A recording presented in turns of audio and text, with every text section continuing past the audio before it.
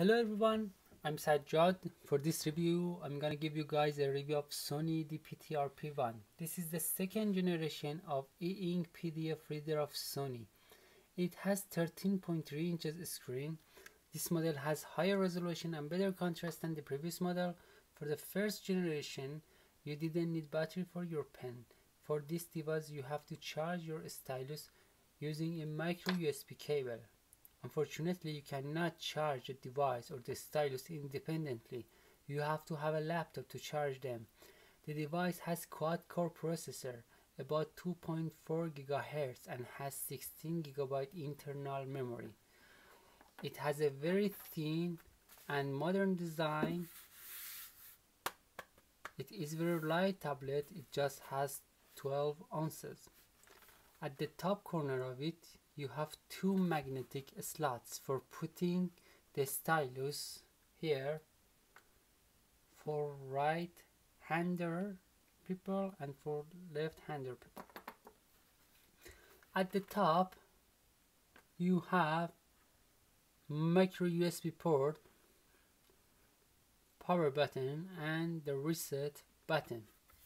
The good thing that I like from this device is that it doesn't have backlight display. The only reason I use e-ink reader is to avoid annoying light while I'm reading. So if it had a backlight screen, I'd prefer to use my iPad. So it doesn't have backlight display. That means you need another source of light in order to be able to see the text on the device. It means in the night you have to turn on the light for using this device, like while you're reading a real book. Actually, this is the main purpose of making such a device, having a PDF reading experience like reading a real book. The home button is here underneath the front edge of the device. I personally like it. It has a simple design, and most importantly, because it is on the top, you won't push it accidentally while you're reading or writing, especially when you resting your hand on the screen for writing. Let's take a look at the stylus. At the very end of it, you have charging slot. Here you have charging indicator. The stylus has two buttons. The lower button is eraser. The upper button is marker or highlighter. You only can use it in PDF mode. Unfortunately, it doesn't work when you are in note-taking mode, so you can highlight your handwritings. Here is the stylus tip. You can change it with another tip. There is two different kind of tips. This one is the black and is softer and smoother. Writing with it is like writing with a pen. And the other one, which was on the stylus by default, is gray and feels like writing by pencil. I tried to remove and change it back to gray tip, but it is not easy, as removing the gray tip, as you can see, it slips, and honestly I cannot remove it right now. A very important point is you should calibrate the stylus before using it. Make sure you doing it correctly. If your writing is not in a way that you expected, you may need to recalibrate the stylus. The stylus is a little heavier than I expected, and the tip wears off almost fast. You have to change it when it becomes 1.5 mm shorter. Except this one, you have 3 more tips in your box, but after finishing all, you have to buy 10 replacement tips for $20 from Amazon. That means each one costs you $2. You even unable to use all of it because you have to change it when it becomes 1.5 mm shorter. So each 1.5 mm costs you $2. put it next to the fact that it wears off almost fast. Therefore, writing by it would be super expensive, especially if you be a serious writer.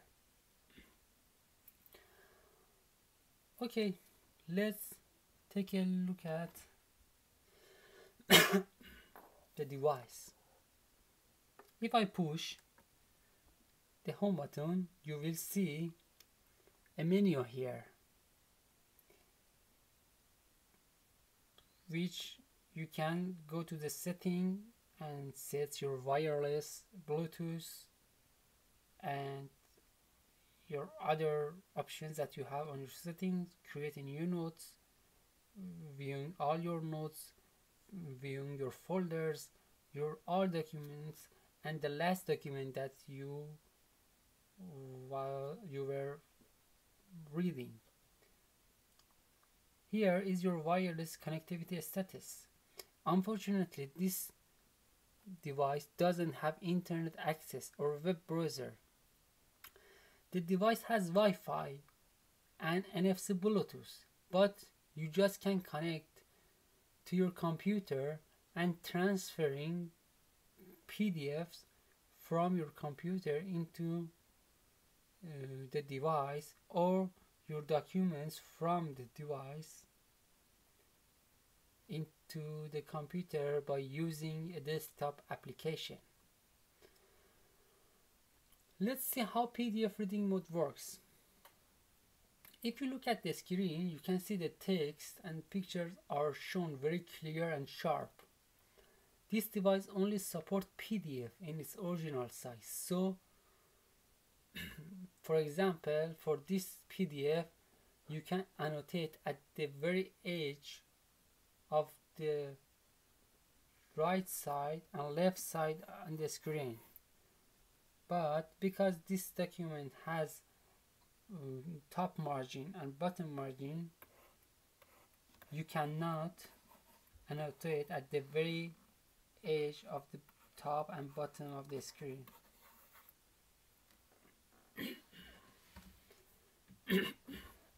As I explained, you can use the stylus for highlighting the text.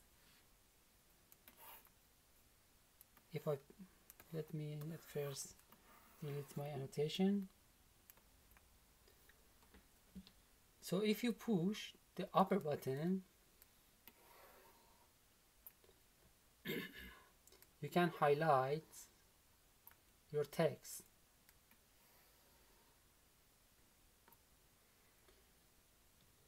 As you can see, there is about 16 different level of darkness for highlighting, but I think after level 5 or level 6, it will be hard to see the text. You can easily delete your highlighting by pushing the lower button on the stylus. You can annotate on your PDF or draw lines below your text. From my experience, it has a delay, especially when you start drawing or writing. It also has a delay when you want to highlight, so you may miss the first letter of the sentence that you want to be highlighted. It also may happen if you want to draw a line below your text lines, but overall it is not a big deal.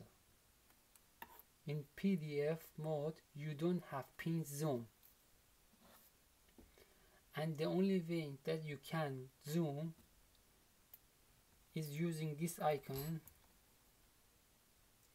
here, and you can zoom by either selecting the area that you want to be zoomed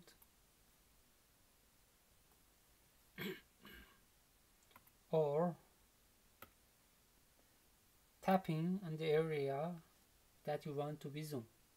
but it is not convenient to do it for every page.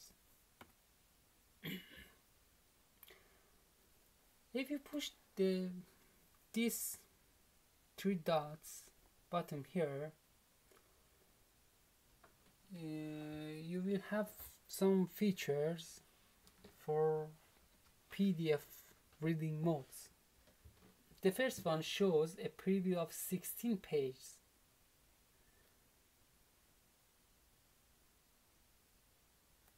And you can have this feature by pinching your fingers, and again you have 16 page preview.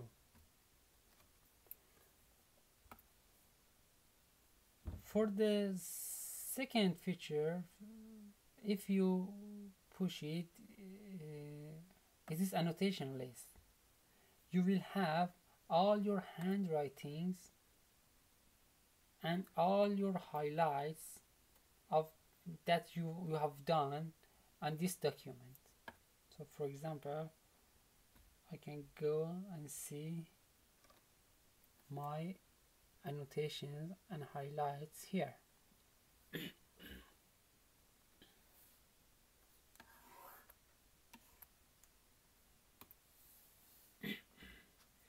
The third option that you have is display documents side by side. If you push it, you will have two different windows and the same document. The cool feature is that you can turn the page independently. So right now I'm turning the document that is on the side of right side of my screen. But they are different in the sense that you can turn page independently. But if you doing highlight or annotation,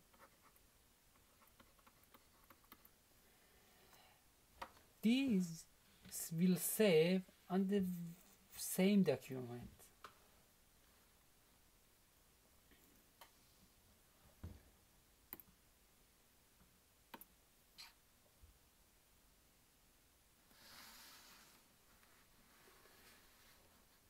You can also create a new side note by selecting create a new side note for this document. When you select it, you will be asked to select a template for your notes. Sony just has limited templates, but you can add more templates as you wish. For next video, I will explain you how to add new templates easily. But for now, I just select the first template for notes.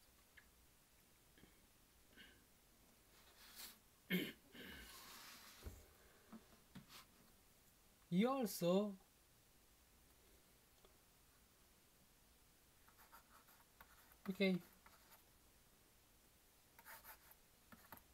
right now I can easily write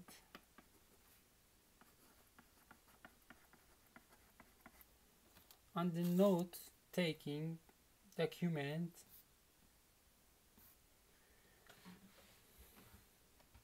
while I'm reading the book.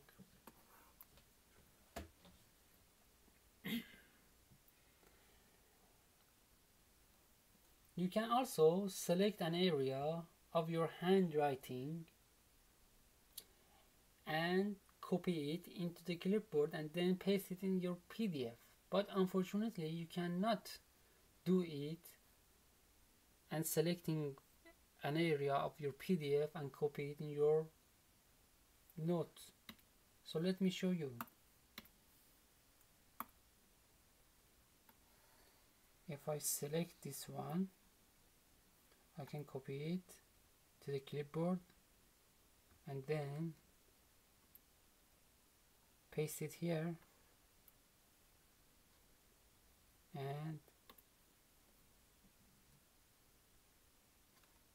save it, but I cannot change its size.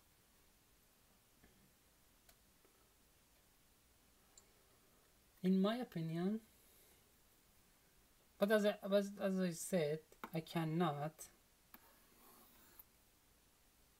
select the area here and copy it into my notes. I think that it would be more applicable if I be able to copy a chart or a table from my PDF to my notes. So I hope Sony adds this feature to its next software update. This device doesn't have pressure lever for writing, so it won't be a good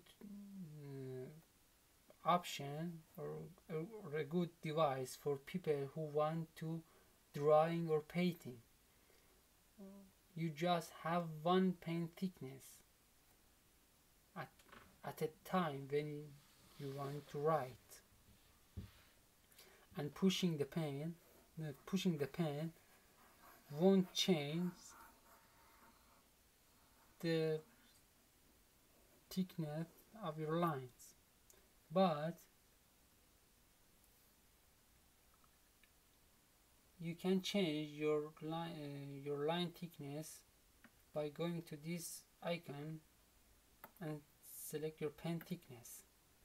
You